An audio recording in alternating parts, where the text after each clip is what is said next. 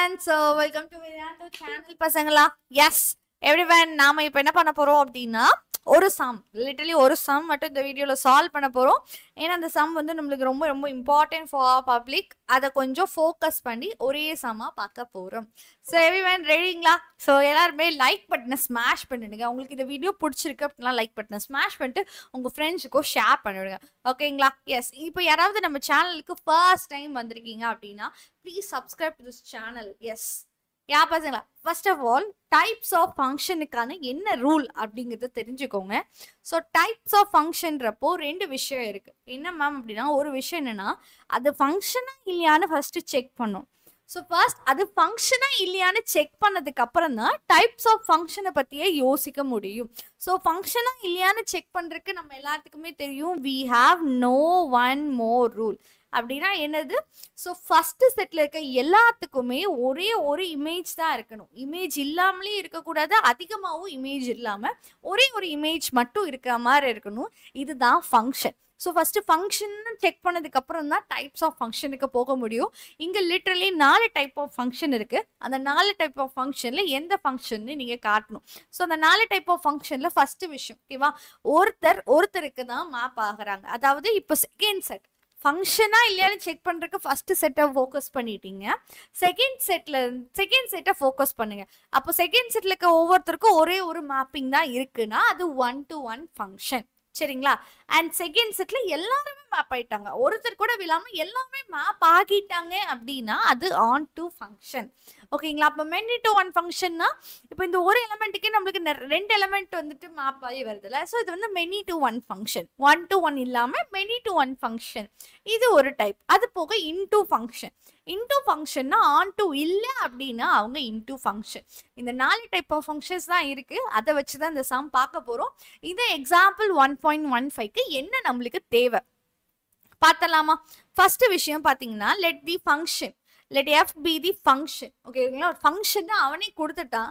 So நீ not to check அது ஃபங்க்ஷனா இல்லையான்னு செக் பண்ண தேவையில்லை.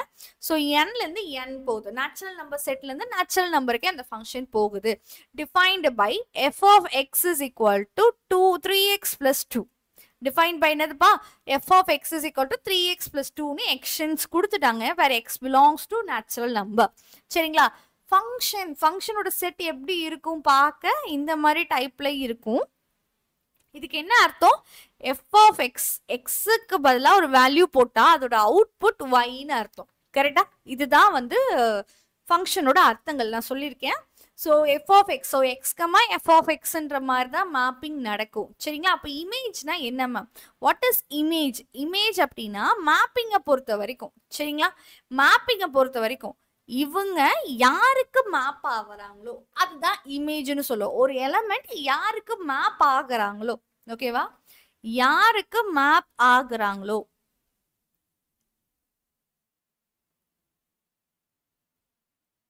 அதுக்கு பேர் தான் இமேஜ். சரிங்களா? ஓகேங்களா? யாரால மேப் ஆகப்படுதோ, ஓகேவா, இப்ப பாத்தீங்கன்னா இந்த ஒரு எலமெண்ட் யாரால மேப் ஆகப்படுது, எங்க இருந்து மேப் ஆகுது, ஓகேவா, சொல்ல போனா எங்க இருந்து, ஓகேவா,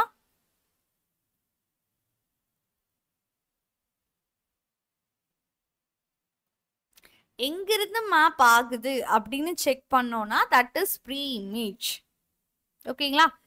இதை நான் தமிழ்ல சொல்லிட்டேன். அப்போ இமேஜ்னா என்ன மேம்? இமேஜ் அப்படின்னா x, okay, images means f of x values. Images means f of x ஓட values தான் images.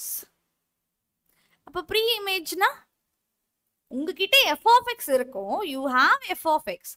இந்த f of xக்கு ஏத்த x என்ன அப்படின்னு கண்டுபிடிக்கிறது தான் pre images. f of x உங்ககிட்ட இருக்கும், அதுக்கு ஏத்த x யாருன்னு கண்டுபிடிக்கிறது தான் pre images. சரிங்களா? So first of all, listen to the class. Find the images of 1, 2, 3. ஓகேவா? 1, 2, 3க்கான இமேஜஸ் என்னன்னு கேட்டிருக்காங்க. இமேஜ்னா யாரு கேட்கறாங்கன்னு அர்த்தம், f of x. அப்போ 1, 2, 3 யாருக்கு மேப் ஆகுது? அப்போ x1னா அது யாருக்கு மேப் ஆகும்? f of 1க்கு தானே மேப் ஆகும். ஸோ 1 யாருக்கு மேப் ஆகும்? f of 1க்கு மேப் ஆகும். 2 யாருக்கு மேப் ஆகும்? f of 2க்கு மேப் ஆகும். 3 யாருக்கு மேப் ஆகும்? f of 3க்கு மேப் ஆகும். சரிங்களா? Yes. So you have to find f of 1, f of 2 and f of 3. That's it. So what is a function? அப்போ f of x is equal to 3x plus 2. கரெக்ட்டுங்களா? இப்போ first of all x இருக்க இடத்துல இந்த மாதிரி bracket போட்டுக்கோங்க. so that change வந்தா ஈஸியா எழுதிக்கலாம். ஓகேங்களா? f, f, f. so f of 1, f of 2, f of 3.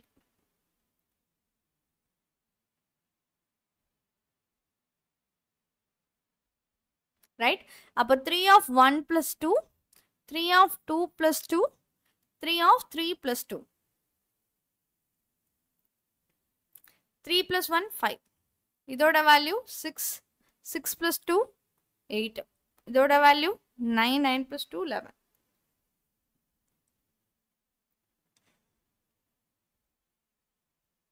சரிங்களா? 5, 8, 11. Done. Second. இதுதான் வந்து இதோட images. அப்போ 1 ஓட image என்னது 5. 2 ஓட image என்னது 8. 3 ஓட image என்ன 11. அப்படிங்கிறது எழுதணும். ஓகேவா? Image of 1 is 5. Image of 2 is 8. Image of 3 is 11. அப்படின்னு சொல்லிட்டு நீங்க எழுதணும். Okay? Second question. They are asking pre-images. Pre-imageனா என்ன அர்த்தம்? அப்போ எங்க இருந்து மேப் பண்ணா 29 ரீச் பண்ணும். ஸோ யாருக்கு மேப் எந்த எலமெண்ட் நீங்க மேப் பண்ணும்போது அது 29 ரீச் ஆகும் அப்படின்னா நம்மகிட்ட எஃப் ஆஃப் எக்ஸ் இருக்கு. எக்ஸ் என்னன்னு கேட்குறாங்க. What is your X value அப்படின்னு கேட்டிருக்காங்க. ஸோ ப்ரீ இமேஜஸ் யாருக்கு கேட்டிருக்காங்க? 29 and 53க்கு கேட்டிருக்காங்க. ஓகே, ப்ரீ இமேஜ் ஆஃப் 29 அப்படின்னா எஃப் ஆஃப் எக்ஸ் வந்து 29. You have to find X. F of எக்ஸ்னா யாரு? 3x plus 2 is equal to 29. அப்போ 3x is equal to 29. And இங்க இருக்க plus 2 இந்த சைடு வந்தா minus. ஓகே, இங்க இருக்க plus 2 இந்த சைடு வந்தா minus 2. ஓகேங்களா? 29ல 2 போச்சுன்னா it is 27. So 3x is equal to 27. அப்போ x is equal to இங்க ரெண்டு பேரும் multiply இருக்காங்க. அப்போ இந்த சைடு வந்தா divide. அப்போ 27 by 3 is equal to 9. அப்போ x ஓட வேல்யூ என்ன? 9. அப்போ 9 தான் வந்துட்டு 29க்கு மேப் ஆகுது. ஓகேங்களா? And next pre image of 53. இதுவும் செகண்ட் கொஸ்டின் தான். அப்போ எஃப் ஆஃப் எக்ஸ் ஓட வேல்யூ 53. அப்போ 3x plus 2 ஓட வேல்யூ 53. சரிங்களா? எஸ். இங்க இருக்க பிளஸ் 2 இங்க வந்தா minus. So 3x is equal to 53 minus 2 which is 51. அப்போ x ஓட வேல்யூ என்ன? 51 by 3 that is 17. ஓகேங்களா? அப்போ x ஓட வேல்யூ என்னப்பா? 17 தான் உங்களோட answer. Okay, so pre image of 53 is 17. Right? Okay, next question பாருங்களேன். Identify the type of function. So type of ஃபங்க்ஷனை நம்ம கண்டுபிடிக்க போகிறோம். சரிங்களா? டைப் ஆஃப் ஃபங்க்ஷனை என்ன பண்ண போகிறோம்? ஒவ்வொருத்தவங்களுக்கும் வேல்யூஸ் போட்டு பார்க்க போகிறோம். Okay, now we are drawing the arrow diagram. arrow diagram draw பண்ணோம் அப்படின்னா இந்த செட்னு ஒரு 4-5 வேல்யூஸ் ஆச்சு போடணும். ஓகேவா? அப்போ எக்ஸுக்கு 1 போட்டா எஃப் ஆஃப் எக்ஸ் என்ன கிடைக்குது? பிகாஸ் இட்ஸ் நேச்சுரல் நம்பர், அதனால 1ல இருந்து ஸ்டார்ட் பண்றேன். So 3 into 1 plus 2 that is 5.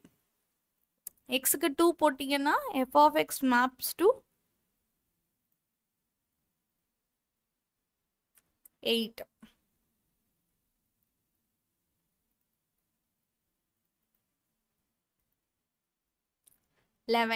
சரிங்களா? அப்போ x is equal to 4 போட்டிங்கன்னா f of x என்ன ஆக போகுது? 3 into 4 plus 2 12 plus 2 14.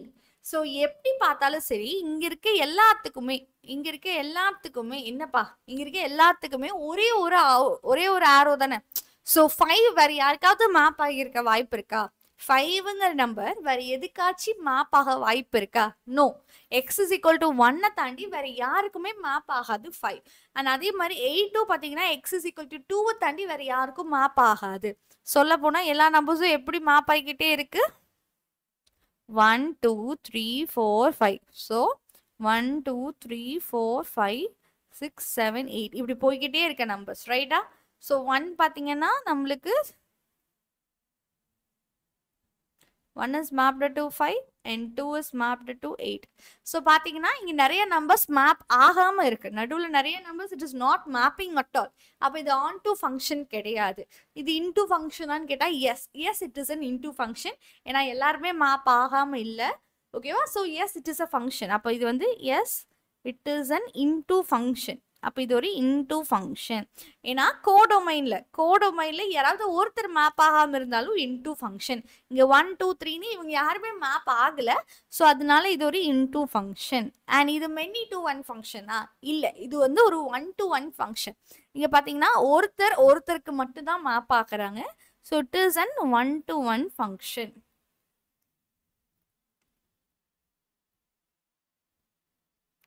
ஓகேவா பசங்களா? the type of function என்னது?